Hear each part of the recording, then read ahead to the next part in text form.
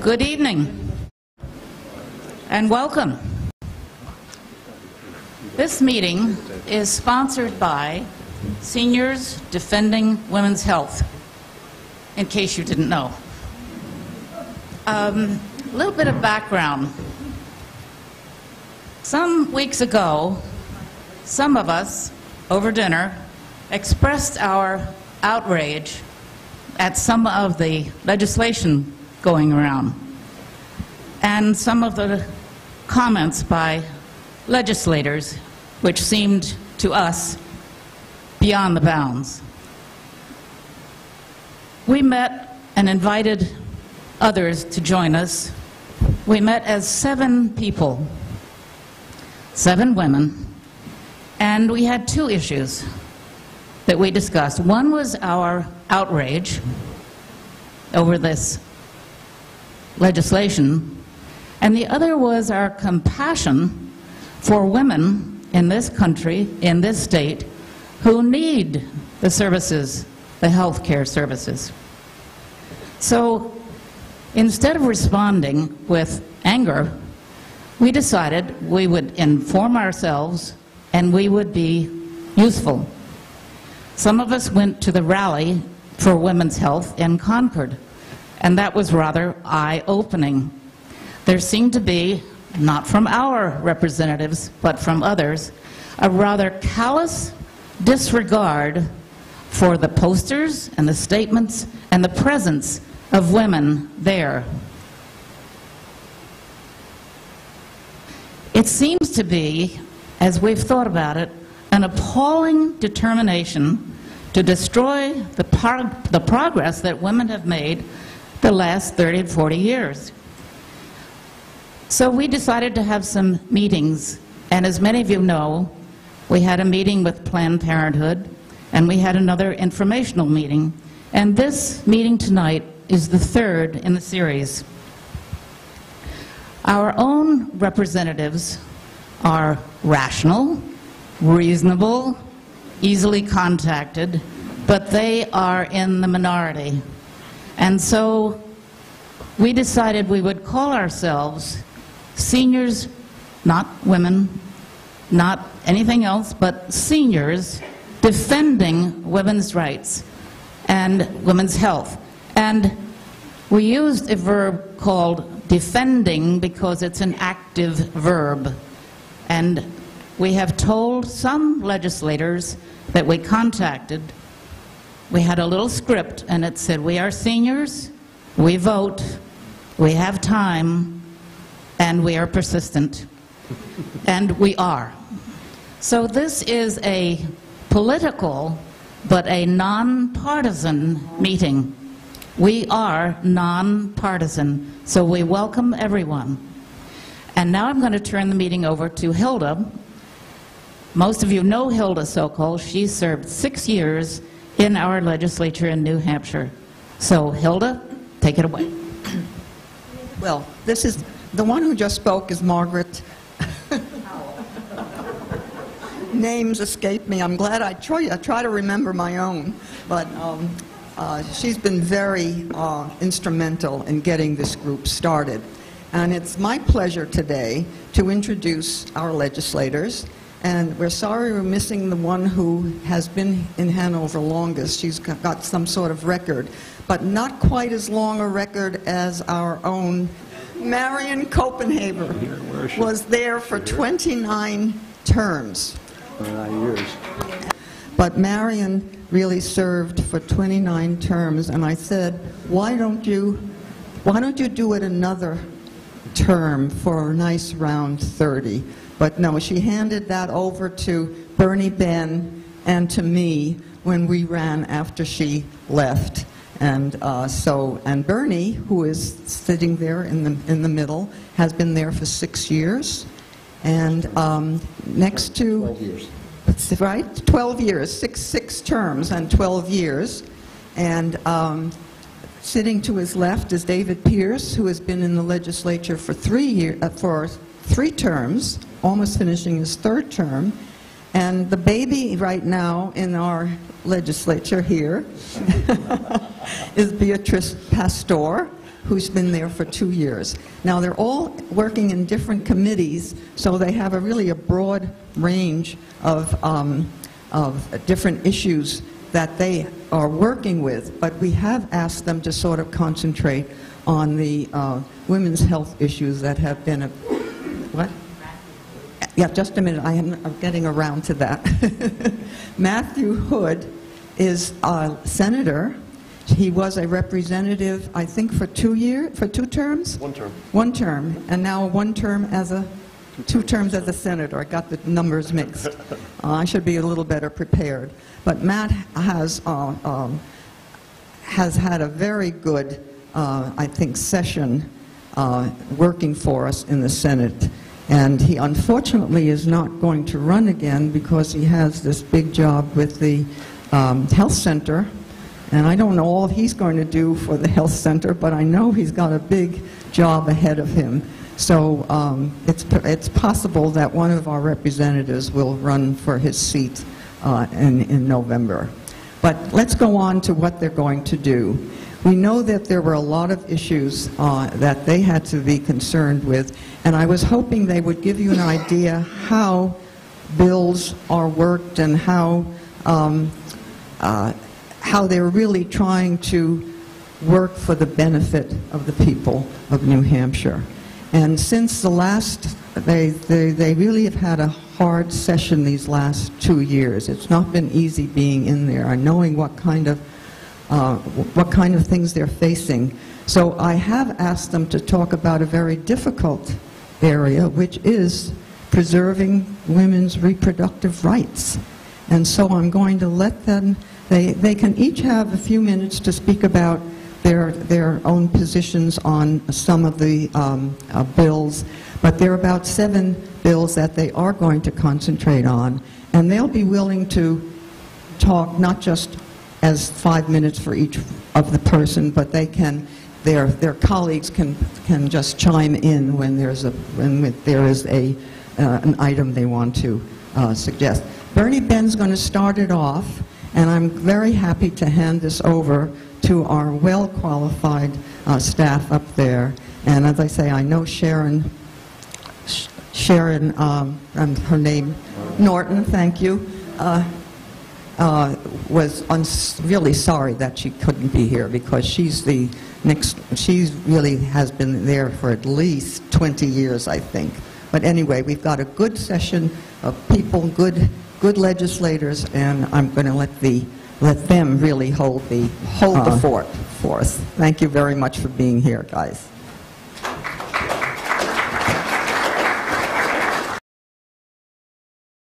Thank you, Hilda. Can you hear me? It's all right. Hilda wanted to be sure that what we'd say would be nonpartisan, which it will be. But I thought it was important to introduce, before we go into the actual bills that we're going to discuss, to actually give you a sense of the context that these bills have come out and the context of the session that we're dealing with.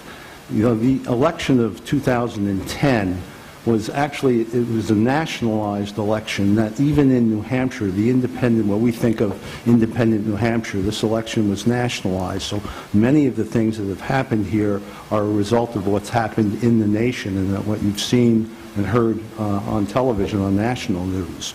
There was a supermajority of conservative representatives, many of them freshmen, who now rule the legislature. And they've introduced an agenda that many of us find troubling, to say the least. They've passed a budget that follows a starve the beast ideology. You know, that many of us know with this starve the beast ideology was promoted by Grover Norquist for the past 25 years. And of course, the beast is the government. And many new representatives have introduced bills that attempt to change the social fabric of New Hampshire and embody an inexplicable anger toward government and institutions. Many of these legislators act as if they knew and were with the Founding Fathers and believe to have a profound understanding of constitutional intent. They give less credence to the over 200 years of statutory law and seek to turn back the clock to simpler times before income taxes, regulation, and government programs. They believe that these things have actually eroded their liberty. Now, their agenda attempts to recreate what I think is a fictional past, when society was more homogeneous and minorities knew their place. Women were happiest if men took care of them. Families functioned well with one breadwinner and one housekeeper. When sex was only for procreation and after marriage. When businesses and entrepreneurs were always benevolent. Unfortunately, the legislative agenda that has been offered is inconsistent, often hypocritical, and looks to this fictional past for our future success. Their scenario conveniently forgets that in the real past, workers, both private and public, were generally respected and trusted. Older Americans often lived in extreme poverty and without health care. Extended families struggled, and the disabled lived behind closed doors. Our rivers and our air were polluted. We were willing to invest in education, infrastructure, and in our future. We prospered with higher taxes, and our economy and middle class grew.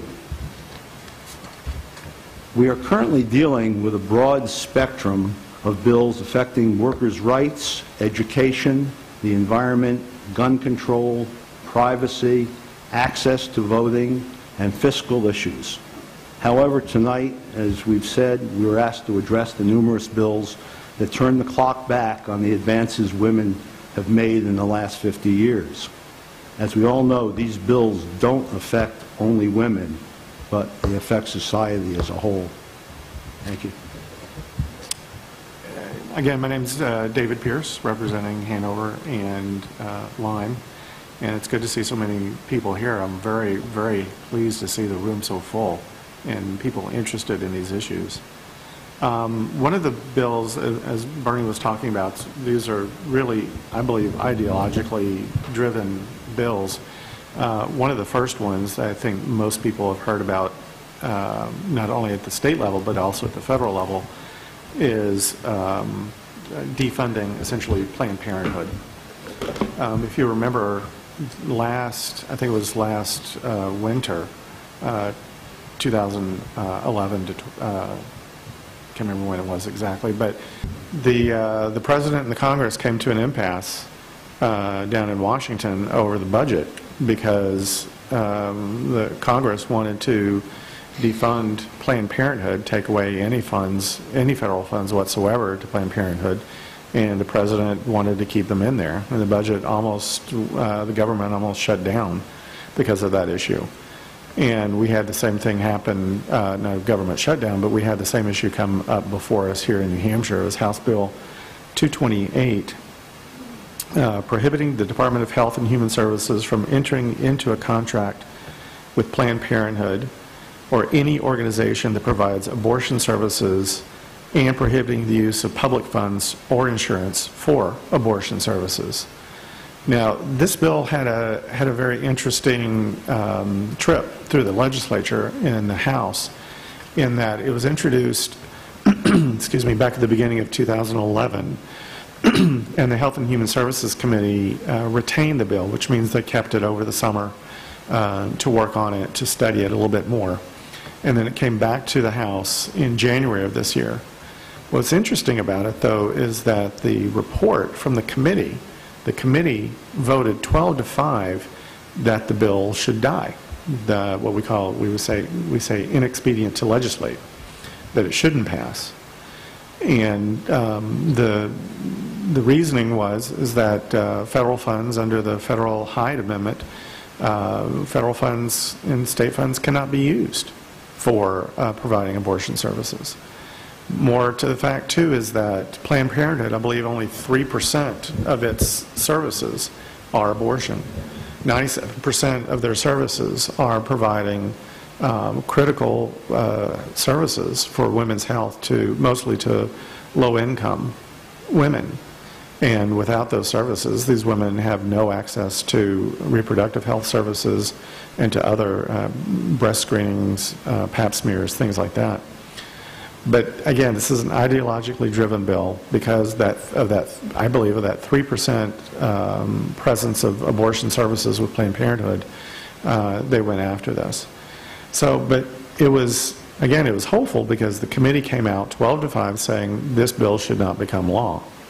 But then, excuse me, when it got to the House floor, the majority found that they wanted to vote against that. They wanted the bill to pass.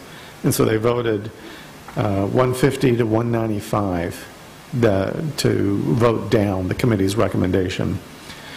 And the deputy speaker jumped up as soon as that happened and made a motion that the bill ought to pass. There was a floor amendment offered, and then the final bill with amendment passed 207 to 147. So it looked like it was going to go down, and then they resurrected it, they amended it, and got it through.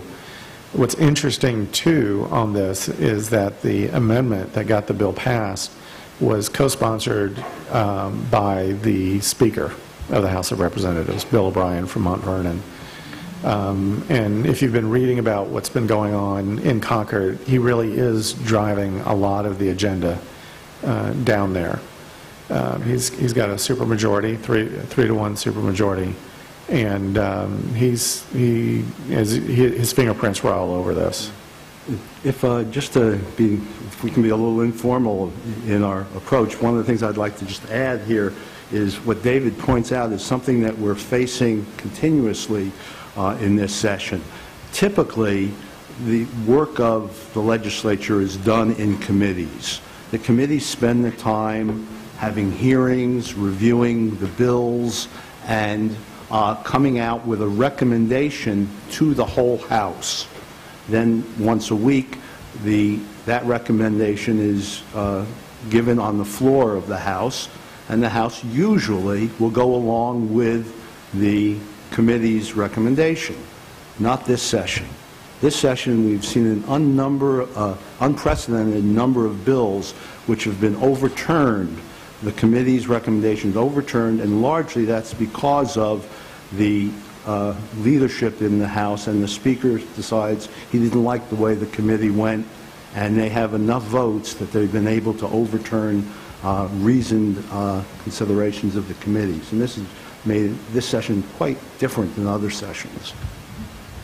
So even though the committee had come up with that recommendation to kill it, it's passed, and now Matt has to take care of it now that it's over in the Senate. Backstop. Right. Yes. Well, first of all, I want to thank all of you for being here. I've spoken to some of you already and said that it can get pretty lonely in Concord these days. So it's very good to be talking to people who are interested in these issues and who want to see something done about them. Some people have already spoken about their reaction of outrage, on the one hand, at the anti-woman legislation, and on the other hand, about their compassion for women who need these services, and if the kind of legislation that has been passed through the House already stands, will not be able to get those services in the state, or will do so with great difficulty. They've also commented on the callous disregard for women's health.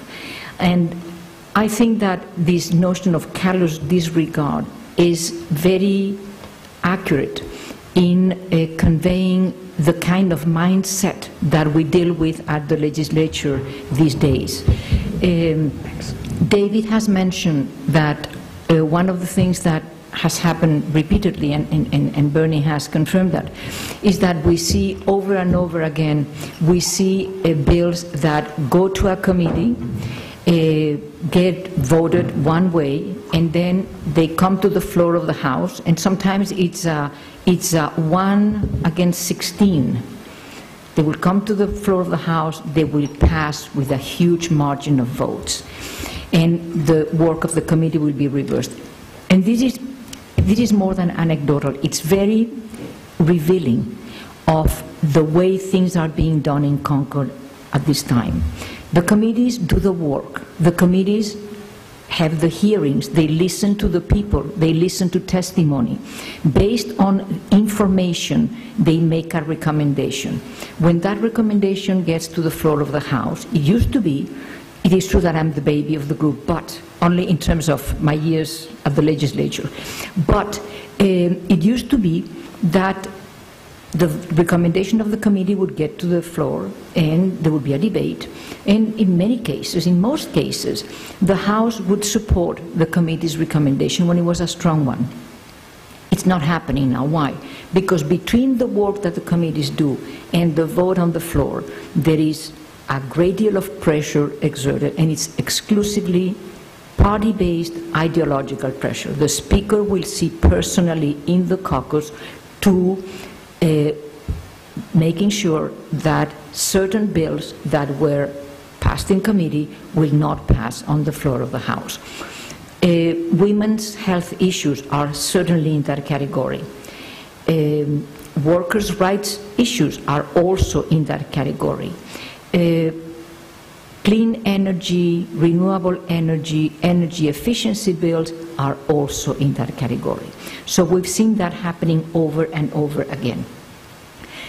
In looking at the House the way it is now, in looking at what's happening to women's health is just one area where nothing can go through that does not conform to that ideological agenda. And the problem is that we're not talking about an agenda that has been formulated by 4 or 5 or 20 or 1,000 people in the state of New Hampshire. We're talking about a national agenda that our representatives, those who are formulating, drafting and sponsoring all those bills, for instance, against women's health, are getting from national websites like the American Legislative Exchange. So it's a national agenda, and for that reason, they feel like they're really empowered and they have a mandate to push that through. It all comes down, whether you look at energy efficiency, clean energy, climate change bills, which is what my committee works on, or whether you talk about women's health issues and the need to protect and support women and to deal with crucial issues like, for instance, contraception and teenage pregnancies, or whether you're looking at the rights of workers and their ability to negotiate for the rights. What you're dealing with is a group of people who practice a kind of Darwinism, a survival of the fittest, and are totally oblivious to any notion of common good. This country was built on the notion of the common good, and what those new representatives are doing is that they're undoing all that progress, that had been made not only in terms of the women, in terms of the workers, in terms of ill people, in terms of seniors, in terms of the most disadvantaged people in the state. And that's what we're dealing with in Concord at this point.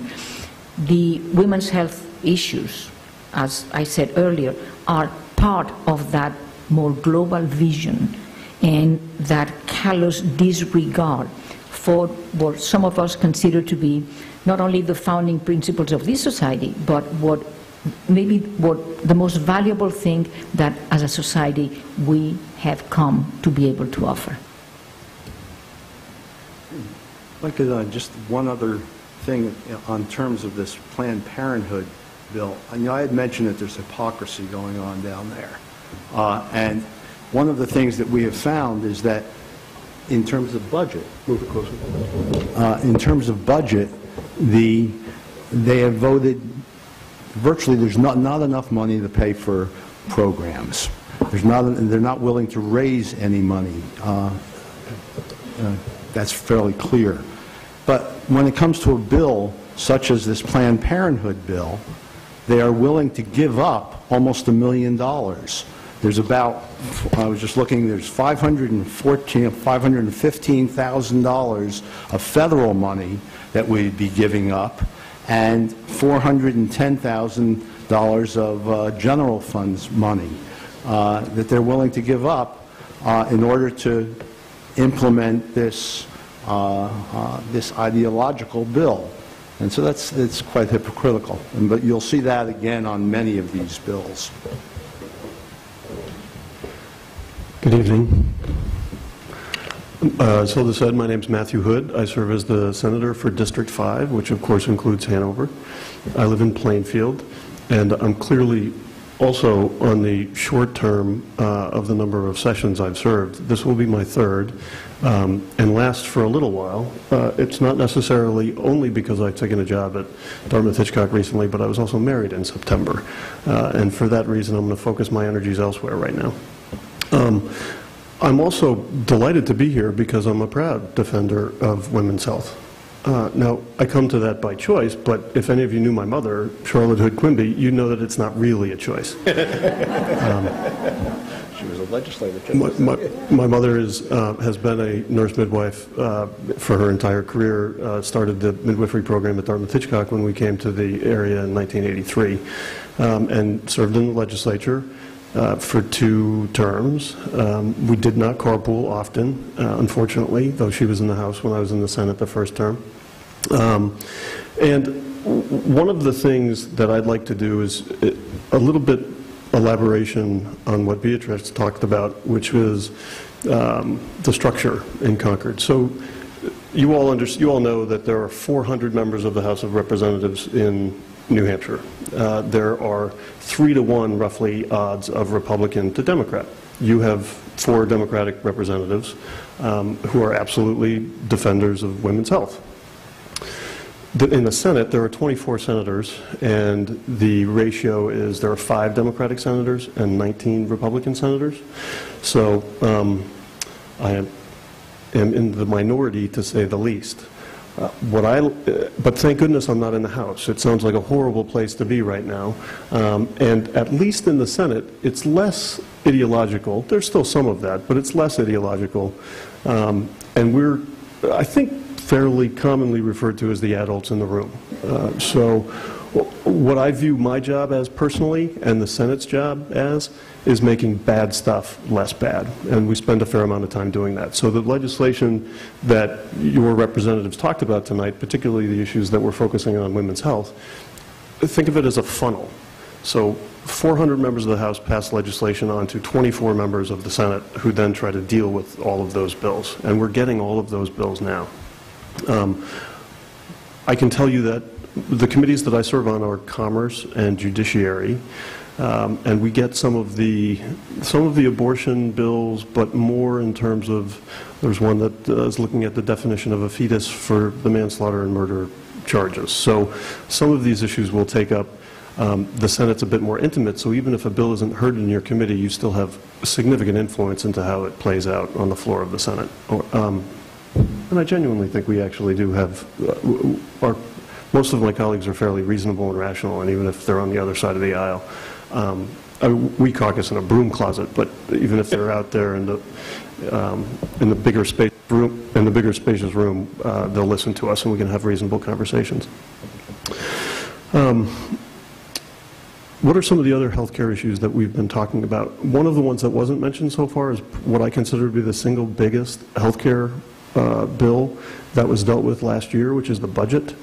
The budget, in my opinion, sets the priorities for the state. It says who you are as a state. And in addition to reducing funding for higher education by 50%, we made dramatic reductions to health care in the state. So whether you're talking about Medicaid reimbursement rates, whether you're talking about completely just stopping reimbursing hospitals for the amount of uncompensated care that they give, any of those choices are choices that affect people, women, children, adults, seniors, and the choices that are the ideological ones, I think those are statement legislation bills. And the only thing that I don't disagree, I would elaborate on something that Bernie said. We're not talking about $500,000 or $700,000 with respect to the Planned Parenthood. There's one bill that if the legislature passes it, any institution, any healthcare provider can't contract with the state. So what does that mean? Dartmouth-Hitchcock would no longer be able to provide Medicaid services for the population that they serve. Now, some at Mary Hitchcock might say, that's not bad, since we're getting 50 cents on the dollar for Medicaid services we're doing, but we all know that it's a mission-driven institution, and it's part of the healthcare provider's purpose for being. So the state is putting, in my opinion, healthcare providers in serious jeopardy, which is in turn putting those who receive care in serious jeopardy.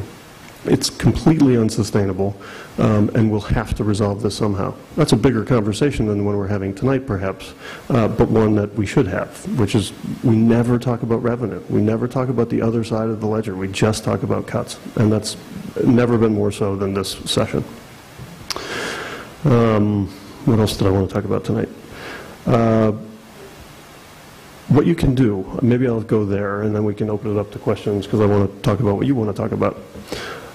Your representatives and your senator, to date, have been on board with the issues that are important to you, I think, particularly women's health and defending women's health. What's really important is that, sure, let your legislators know how you feel and that you support their decisions when they vote the right way. But if you have friends in other parts of the state, it's really important to talk to them so that they contact their representatives and their senator. So if I leave with nothing else, keep that in mind. Talk to 5 friends that live in other parts of the state, because those are the people who can weigh in with their representatives and senator and actually perhaps make a difference with how some of these issues come out. Thank you. Thank you. Did you want to say something else, Bernie? What I was just going to suggest is that we could read, there were 7 bills that we thought we'd talk about, and we could just read the titles of them to you, and you might be able to ask questions if you've heard about the bill or if you'd like to, try because we don't want to get too deep in the weeds, as we say, of some of these bills. But besides the Planned Parenthood one, there was a bill relative to the Women's Right to Know Act regarding abortion information. And this is what a woman has to be told before she can have an abortion. And there's a 24-hour delay that's built into this bill. Another bill is an act repealing the Certificate of Need law.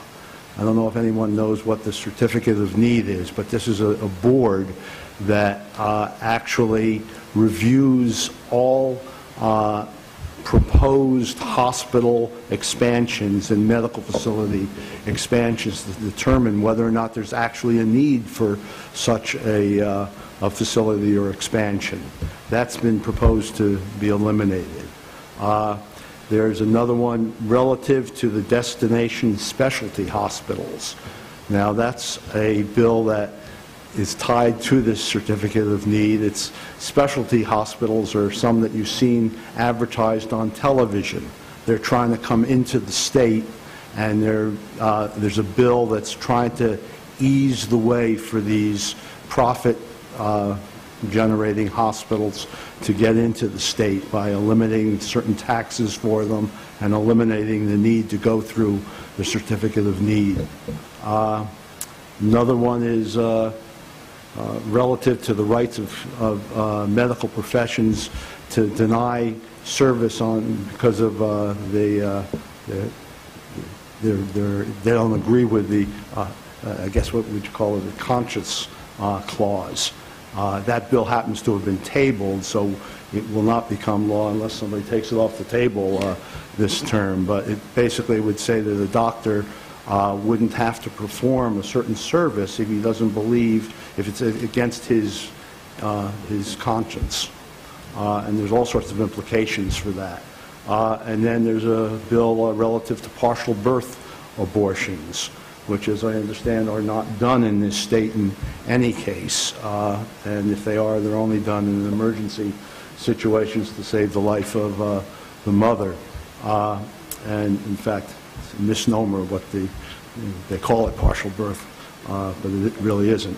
Then the last one was an act recodifying the laws relative to religious societies and adding a religious exemption to the insurance mandates relative to coverage for contraception. Basically, a law saying that if there's a policy that's paid for by an employer, let's say a religious hospital or religious they don't have to include contraception in that policy. And there's all sorts of implications about that. So those are the ones that we've come at least somewhat prepared to talk about. Thank you very much. Aren't we fortunate to have such good legislators representing us in Concord? Yeah. Thank you. Let's take some questions now. If you have some questions, just raise your hand. And if you would like to direct it to a certain legislator or senator, please say that. Do we have a mic for up here in the front, Genya? Oh, all right. We'll start in the back then. Okay. I just wanted to ask about the personhood amendment, law, or the fetal personhood law. Is that going to be something that you're going to be dealing with? Yeah. That's the fetal manslaughter. Right. We will be dealing with that, and it came over to the Senate, so it will be heard in the Judiciary Committee coming up in the next month or so. So essentially what it aims to do, I believe, is to define a fetus as a person for purposes of murder or manslaughter. So there has been in New Hampshire, I believe, a case where, or in other parts of the country, where someone's driving a car drunk and crashes into a woman who's 8 months pregnant, and both the mother and the fetus die. The person, or the mother doesn't die, but the fetus dies, expires. And the police or the prosecutors can only charge with one level of offense, whereas if they could charge for the loss of the fetus, they would charge at a much higher, prosecute at a much higher level. So people argue different things. If for example, the social conservatives tend to think that it's kind of a foot in the door, because as soon as you define a fetus as a person for one purpose, you can define it as a person for other purposes, and so it starts to chip away at some of the freedoms with respect to termination that exist currently beyond. I don't know if the Supreme Court, the United States Supreme Court, has ruled on those types of definitions, but we will take that up in the Senate shortly. And I think that may be one of the bills that actually the committee recommended against and got turned over on the floor, because I'm kind of shocked that it made it to the Senate. I didn't think it had. Well, the word at the House, just as someone pointed earlier, is hopefully the Senate will fix that. That's what we say routinely every time we lose one of those bills on the floor. But this one, this personhood bill, because again it's part of a whole network of similar bills that are being drafted at the national level. It is really a very perverse bill, because on the one hand they're presenting it as a bill for the protection of women. They specifically will refer to cases of domestic violence where the woman has lost a pregnancy as a result of some physical abuse on the part of one of, the husband or the boyfriend of relatives or whatever. But just as Matthew pointed out, the real goal is to redefine personhood so that the fetus becomes a person from the time of conception. And if you do that, not only do abortions, first-term abortions, go down the drain, but so does contraception. So it's like a roundabout way to, again, chip at women's health under the pretense of being out to protect women's health and to protect women from harm and children from harm. When I was in the legislature, I think for 3 years, I tried to get any bill that talked about a fetus as a person or an unborn child. I tried to get those bills to use the term fetus, because just by using the terminology, an unborn child, that changes the whole concept of what's happening here. And I'm afraid I started looking at some of the bills now, and as I say, I would go over the bills to make sure that a fetus was the terminology used. And when I got back, when I was no longer in the legislature, and I looked at some of these bills, and the wording of unborn child comes back. And that just indicates how the words make such a difference in how one thinks about an issue. And they're right now, they're really getting to the point where they are really, in some cases, concerned more about the fetus than the person, the woman herself. So that's just an addendum to what I find you can. I think we've been trying to get this through for many, many years, and it comes up all the time. I'd like to go back to your introductory remarks when you were talking about the structure. And I'm so dismayed to hear about the disparity between a committee's recommendation and then the vote on the floor. So my question is, how do the committees get appointed? And why, therefore, do we have this disparity? Well, the committees, they're laid out in the rule book in the House, and I assume in the Senate also, and they're appointed by the Speaker. He has ultimate say as to who is on what committee. However, it has been generally accepted that the Speaker is almost always of the majority party, and the minority leader makes recommendations for the minority members on the committee, and almost always the Speaker goes along with that. And so, in effect, each party chooses its members of the committee. And the committees are proportional to the partisan divide in the overall House. So if we have 1/4, if Democrats are 1/4 in the House, they'll have 1/4 of the members on a committee.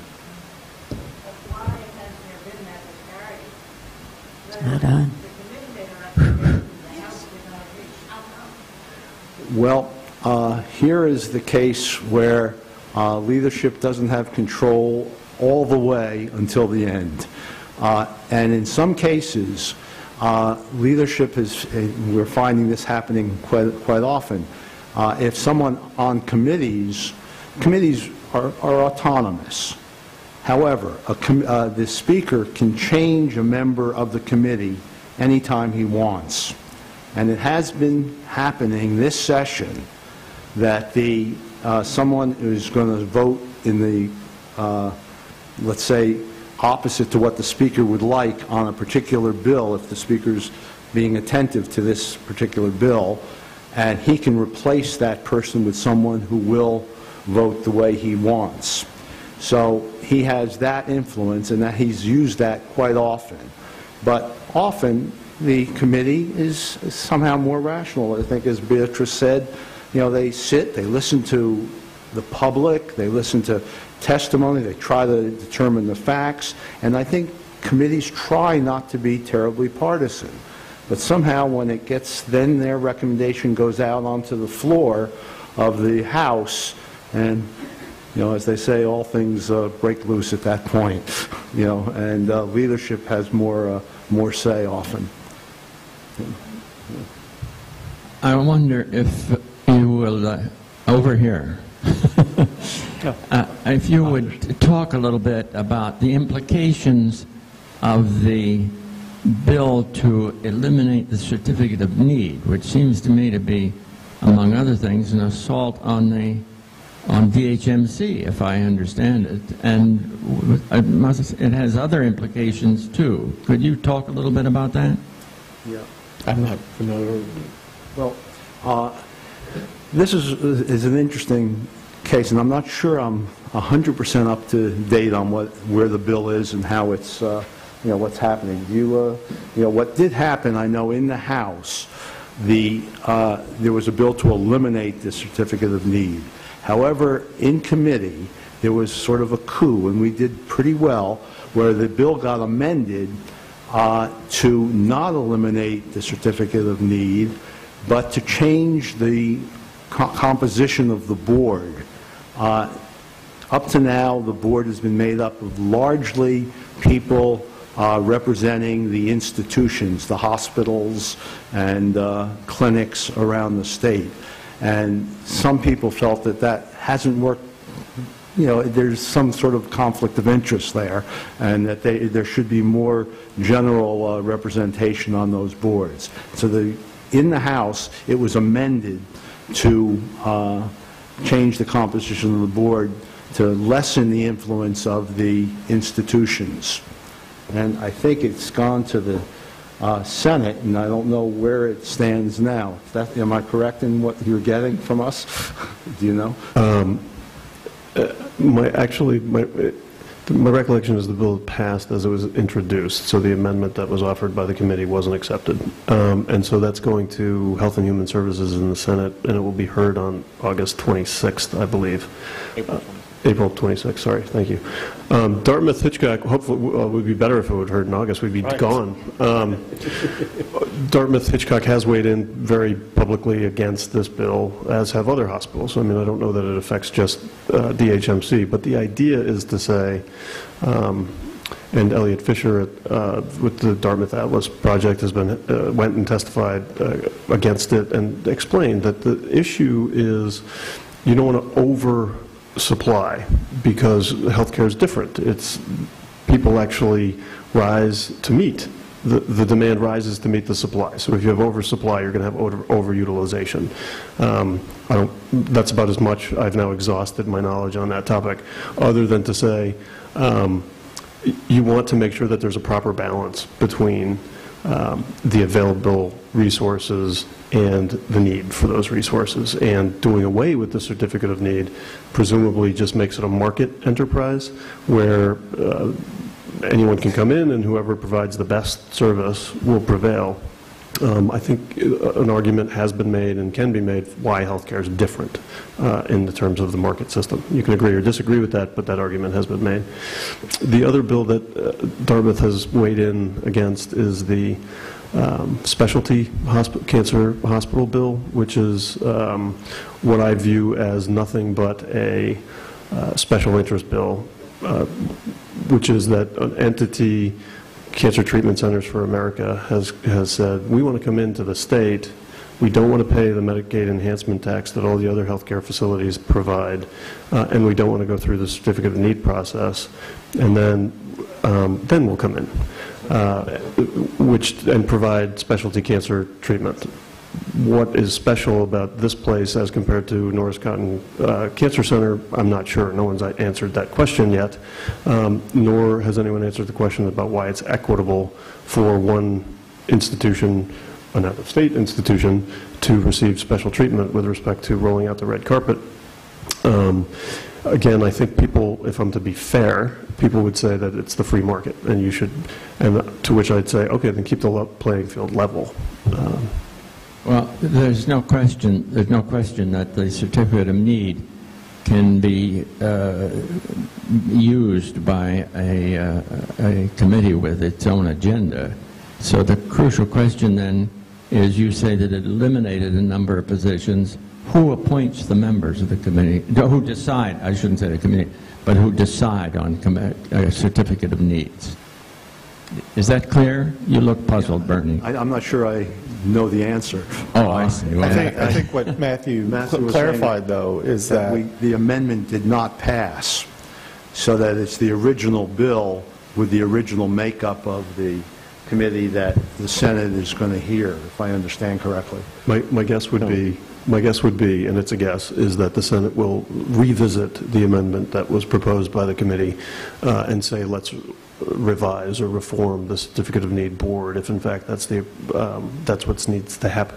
The answer to the question of who exactly will appoint them, if I recall correctly from reading the bill, but it's been the amendment, but it's been a while, is a combination of gubernatorial appointments as well as legislative appointments, and then disinterested representatives of healthcare consumers, and maybe a healthcare provider or two, but there will still be on the board, but not a majority. What happened to the casino proposal? That was House Bill 593, I think, came up 2 weeks ago, and it went down. It's not a partisan issue, interestingly. Both caucuses are split on the issue. But what was interesting about this bill is that in prior years, there have been Democrats who supported expanded gambling, mostly down in Nashua and Manchester, downstate, because the funds from those, the state revenue from those bills would have gone into things like education and other uses. What was interesting about this bill, though, that even people I know that have supported expanded gambling in the past voted against it, is because all of the funds generated from the bill would have gone to cut business taxes. So nothing would be funded from expanded gambling. So we'd have a casino atmosphere in New Hampshire and no tangible benefit from it. But thankfully it went down. I think, gambling is one of those issues that, as David said, has been nonpartisan, but it's been quite regional. And so our area up here, I don't think I've had a constituent who told me that they think it's a good idea. I think up here, we're generally against expanded gambling. But you go down to Nashua and Salem on the Mass border, and they're overwhelmingly for gambling. So. May I ask a question about, first of all, thank you, whoever made the suggestion that we call 5 people in the state. This room is full of people who've come from all over the country and perhaps don't have that accessibility.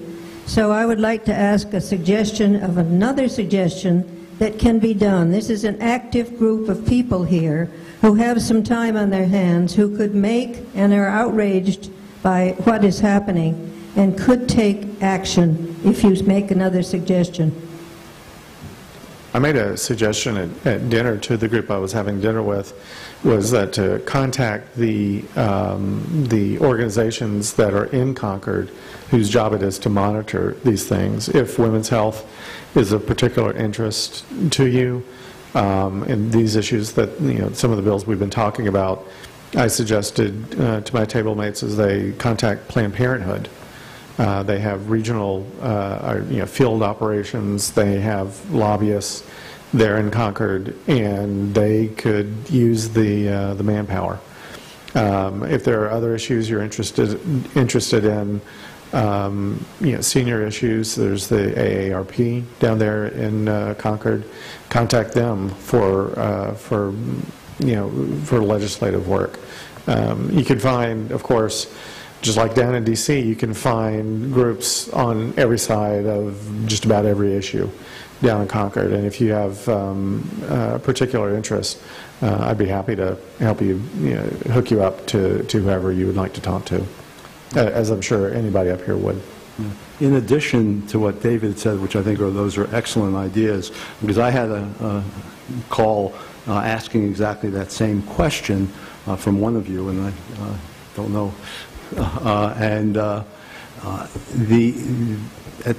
The call asked, well, should we call? Should we, or email, or what should we do? We want to do something. And my suggestion was not to send out individual emails to legislators, because we get hundreds of stock emails. I don't think do a lot of good. My suggestion was to find a bill or some bill that you're interested in, and we have websites. That's the one thing that is quite good we have a state website and a general court website where you can find the all bills listed. You can find the description of the bill. You can find where the bill is going to be heard. Now, as we say, most of them are going into the Senate. So my suggestion was, if you know that you have a bill that, let's say one of these, that you feel strongly about, write a simple one-page opinion on the bill. It could be one paragraph.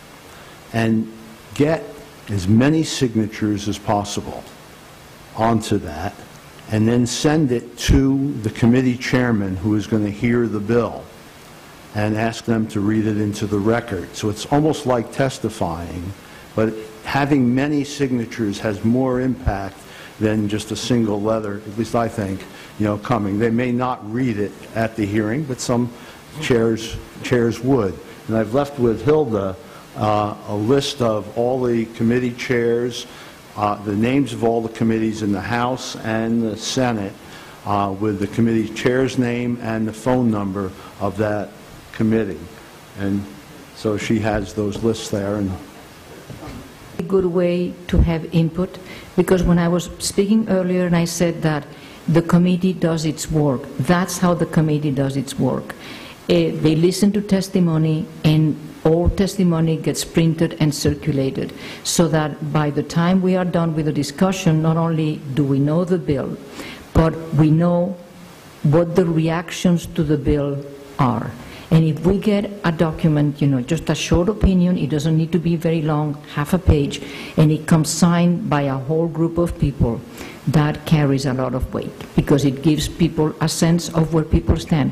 And in the end, for both Republicans and Democrats, it's a kind of informal poll that tells them where they stand in relation to a vote, and people pay attention to that as well.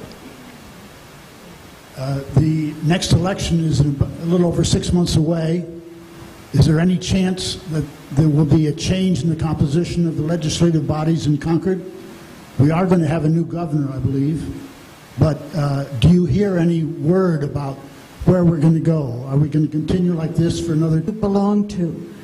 And if you go back, my father was a surgeon, and I learned very early at the age of 11 years of age, when the girl down the street, because she could not help, she was 15 years old, died as a result of using a hanger. My father tried to save her, but it didn't happen. And I think we need to spend more time individually with our representatives and with the people that are in the legislature, and not necessarily saying who's going to be leading what, but to get bound to the results of women's rights. Not men who make decisions, but women's rights. And I am in the minority here. I was a Republican state senator in Vermont, and I know how the system works. And the most important people who came to me to just make decisions were those who contacted me, if by phone, or came to the House, the Senate, to make the decisions. And even if we got a busload of people our age to go to Concord someday and be there to say we are for women's rights to make decisions about their bodies and about themselves, and not the rights of men to make that decision. Thank you. I think we should wind it up at this point, thanking our representatives and our senator. And I just want to tell you that there will be people circulating, and maybe some at the door, one of the 7 of us, representing seniors defending women's health. And if you want to sign up, we will keep you in touch with our future action. This is not a conclusion, this is part of a beginning. So thank you all for coming, and again, we are very, very fortunate to have such a high quality of representation in Concord. Thank you very much.